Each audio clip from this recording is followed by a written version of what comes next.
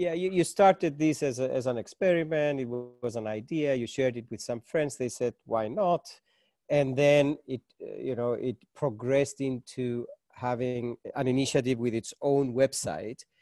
Where do you see this going? And does your aspiration of this thing that you started, does it change as you go along and you see the reactions, or do you have a target in mind? Who do you want to reach? Whatever you can tell me about your thoughts about the future of this. Well, to begin with, it was like a kind of inclusive club, not an exclusive club, an inclusive club. So submit, and you can access everything else.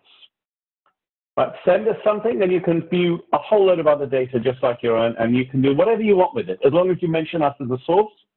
And we'll keep growing it, and you keep adding, and new people will come in. The bigger it grows, the more people will want to be part of it because they'll want access to it. So, but we've got a bunch of committee meetings now with a few people who are super interested in helping to steer this along. And I can't do all the analysis on my own, so I'll need help with that. People are coming up to me with, let me just take a step back. First of all, it's a ship that we're building as we're sailing.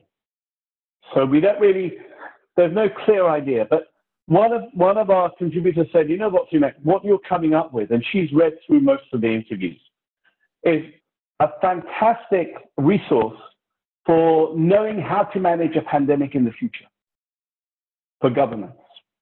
And I just thought, wow, really? Is it? You think it's really that? Said, absolutely. We can pull stuff out of there that will help guide, everybody from social workers, police, healthcare, government departments to understand. And remember, this is a global thing as well. So, but there must be others. And this is one of the conversations we need to have is who will this help? Now, that's one thing. And then we've got to think about who do we want to push it out to? I don't really know. I didn't think that far ahead. I just thought of it as a kind of, I actually thought it would help individual companies to access a wider pool of information. Just by submitting a couple of their own reports, they could suddenly have a vast pool of data to get into. So this kind of takes me to a whole other place, which is when this pandemic is over, when we're back to whatever normal is, what will we do with a platform like this? Will we continue? Will we find other topics that people want to contribute to and then be part of a, if you're doing if you're doing a project on, fast food, for example. Imagine you could send a couple of reports in and then just go and do a search of all the fast food kind of content that's in this vast pool of data and immediately have a kind of, I don't know what the depth of understanding will be, but certainly have a vast amount of material at your fingertips for free.